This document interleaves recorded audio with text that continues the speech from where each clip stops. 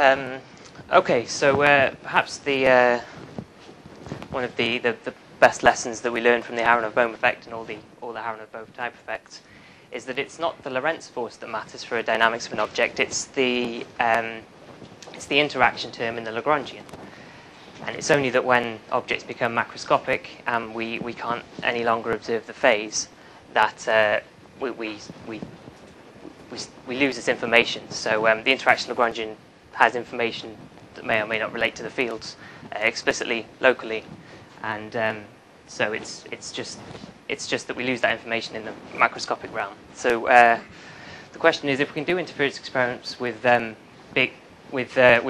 relatively large molecules. So now that we're thinking of things like buckyballs and more recently biomolecules, can we observe the Aharonov-Bohm effect? Does anything change, or does anything stop us observing the Aharonov-Bohm effect in such an interference experiment? So these experiments are they're very similar to the usual textbook double slit experiment. The original experiment done in Vienna in about 10 years ago just consisted of an oven where you resistively heated a powder of C60. You make a slot in the side, collimate the beam, and then put it against a diffraction grating.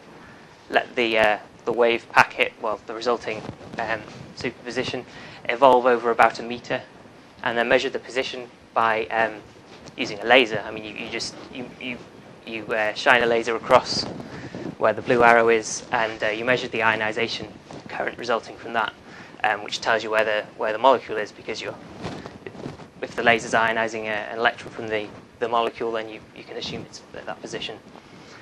And when you do these experiments, you find that you've got quite high coherence. Well, you can make them quite coherent, so you can observe a double split type interference pattern that's got pretty high contrast. So, first of all, what is it about this molecule that you're observing?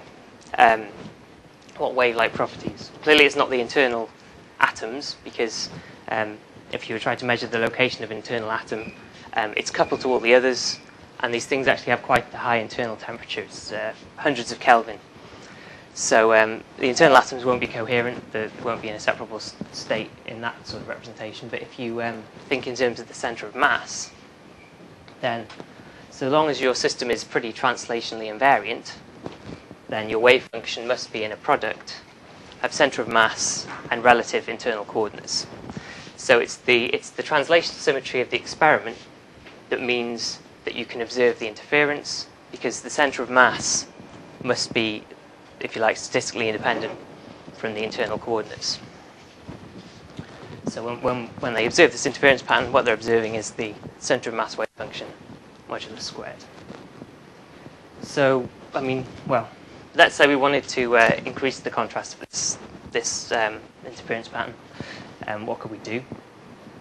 Well, there's several ways you could lose translational symmetry and therefore lose this separable state. There's thermal radiation between the environment and the internal states, the interaction between the molecule and the walls of the apparatus, so maybe by the Casimir-Polder interaction, and stray fields. Maybe you haven't shielded a cable in your experiment, something like that.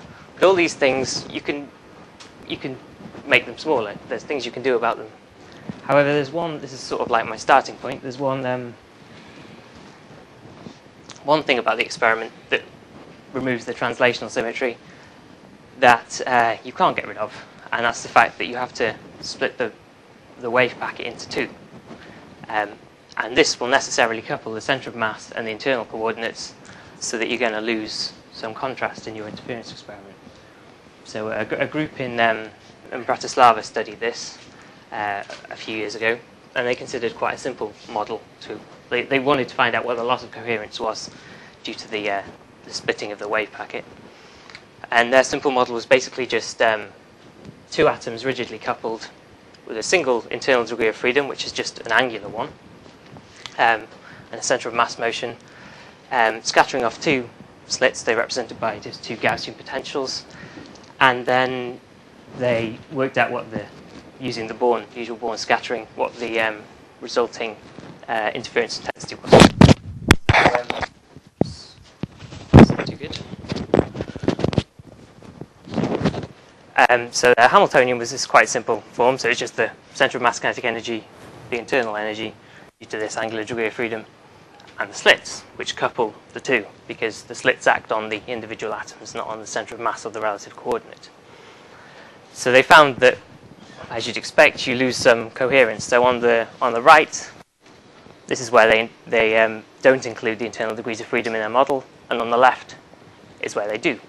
And you can see that the contrast is reduced from right to left. Top to bottom is just different separations of the slits. So quite widely separated slits, you end up with more fringes. Okay, so this is my thought now. Well, if there's something about the experiment that fundamentally means that the translational symmetry is lost, then you're going to lose coherence. There's going to be a fundamental limit on what you can measure. So, whoops, wrong way. So the Aharonov-Bohm effect is like this. The solenoid removes the translation invariance because you have a vector potential that is now azimuthal, and similar in the Aharonov-Kasher effect. So what happens if you try to interfere a big molecule and observe an Aharonov-Bohm type effect? Well, okay, so which Aharonov-Bohm type effect?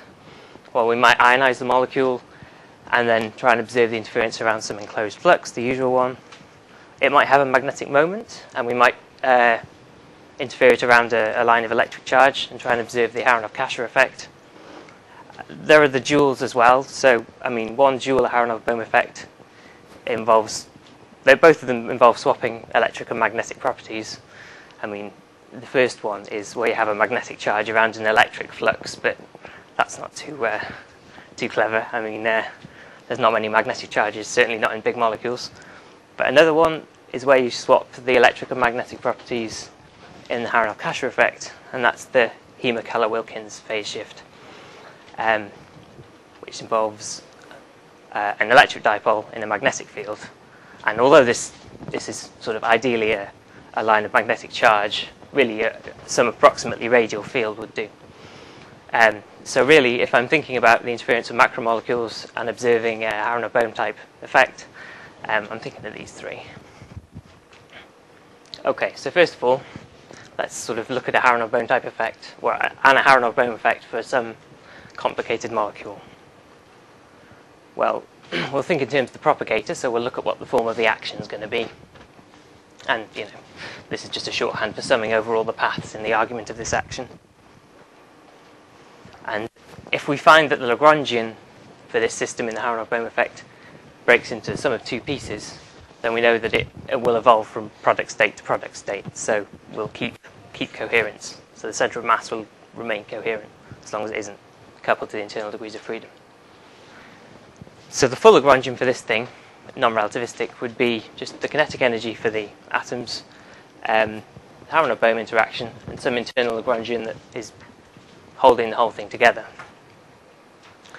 So if we expand that around the center of mass, because we're interested in the coherence of the center of mass, then it breaks into a few pieces. We have the center of mass kinetic energy. We have internal energy, and the internal binding, and what looks like some kind of coupling between the center of mass and the internal coordinates via the vector potential, even though it's without curl. However, this isn't quite true, because when we expand the vector potential around the center of mass, the Lagrangian takes this form. So it ends up being what you'd have for a free particle of charge Q in the center of mass, Aharonov-Bohm phase, an internal Lagrangian, which is just the internal kinetic energy and the Lagrangian binding the whole thing together. And all of the interaction is locked up in a total time derivative containing this thing p hat, which is, it's just, in general, it's the dipole moment, but it contains all the quadrupole moments and everything else. So you find that although the Aharonov-Bohm effect has broken the spatial symmetry of the experiment, it's actually not important, because all of it is locked up in a total time derivative in the Lagrangian, which you can always knock out. So there's no fundamental limit introduced by the Aharonov-Bohm effect. However, if you think about the Aharonov-Kasher effect, then the Lagrangian contains a coupling with the magnetic moment. and we won't be able to remove that. So that contains the internal variables, and it's coupled to the center of mass through the electric field. Okay, so there's some limit introduced by that, because we've coupled the center of mass and the internal variables just by doing the experiment. And there'll be the same thing in the Heemer-Keller-Wilkins effect, because the electric dipole moment is sitting in the Lagrangian, and that contains all of the internal variables. So again, there's some limit in that effect. We're going to lose coherence just by trying to observe an Aharonov-Bohm type effect, either Aharonov-Kasher or Heemer-Keller-Wilkins, with a big molecule. We're going to couple the internal degrees of freedom in the center of mass, but not in the Aharonov-Bohm effect. Okay, so let's try and get an estimate for what sort of numbers we're talking about here. We'll take a model system, and we'll take an electric dipole that's just a spring with some equilibrium extension A and some fluctuation X. And we'll let it travel around the two directions on the ring and look at what the interference is on the other side. Okay, so along the track, we take the magnetic field to be radial. So this is, or at least approximately radial. So we're talking about the Heemer-Keller-Wilkins effect here. Really, it could be the Aharonov-Kasher as well. I mean, we could have just made this some harmonic response of a magnetic dipole and had a radial electric field. Okay, so we take this model Lagrangian, which is our interaction term. The internal dynamics are the relative coordinate x, and it's bound harmonically. So it's got a harmonic oscillator term, and we have the center of mass kinetic energy. Okay, so D is just Ex. So you can see the coupling straight away between the center of mass and the internal degrees of freedom in this experiment. So now we want to work out the action, because, okay, so first of all, in path integrals, there's a theorem that says if the Lagrangian is quadratic in the canonical variables, so, you know, the r dots, x dots, x's and r's, then all that matters in the path integral is the classical path. So we just need to work out the classical action for this thing, and then we'll know what the coupling is in the phase, and then we can work out the dephasing of the center of mass within this phenomenon. Okay, so that takes a little bit of work, but it comes out with this answer. So I've defined alpha as r is the radius of the ring, b is the magnitude of this radiomagnetic field, e being the charge of the two particles, theta being the coordinate on the ring, and omega the frequency of the harmonic degree of freedom. So part of the action is just related to the simple harmonic oscillator evolution. So that's just the propagator for free evolution of the harmonic oscillator. The next part is just what you'd have if the dipole didn't move at all. So it's the usual Aharonov-Bohm phase, but for the equilibrium value of the dipole. And then we have this term here, which you can see involves the coupling between theta, the center of mass angle, and the internal coordinates, with some prefactors. So it's the cross term in this square that's doing all the work in the coupling. So if we try and then work out the propagation of a wave packet on this ring, we end up with an interference pattern that's reduced in contrast. So we're losing coherence. And it's reduced by this factor chi, which is an oscillating factor. So we can see this as which-way information. So by the manipulation of the internal state by the field, we're losing coherence because we could tell by investigating the internal state which way around the ring the particle had gone. But this sometimes we can and sometimes we can't. So this is why this is oscillating, because sometimes we can tell which way it went, sometimes we can't. So the coherence oscillates, it decays.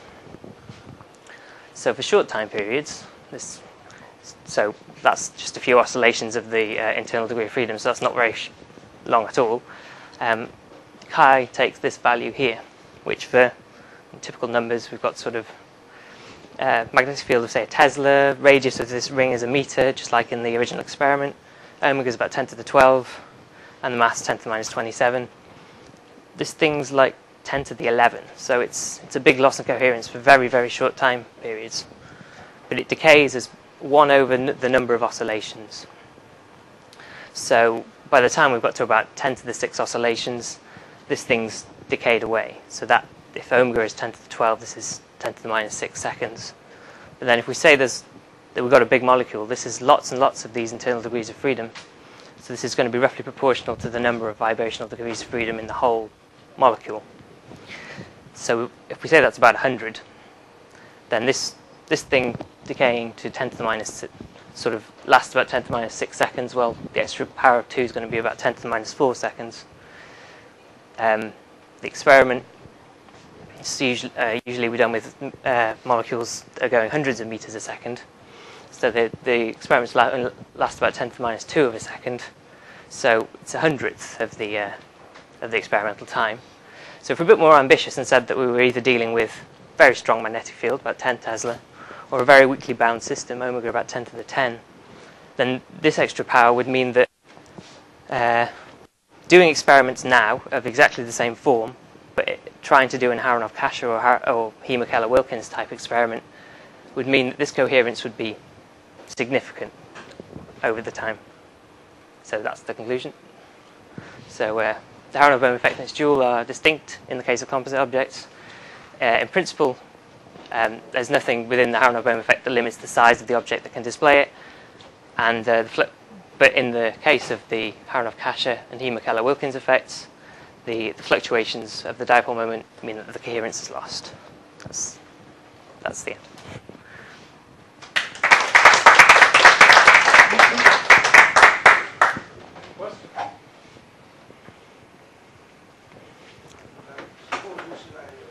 My question about this Wilkins effect, about the dipole moment.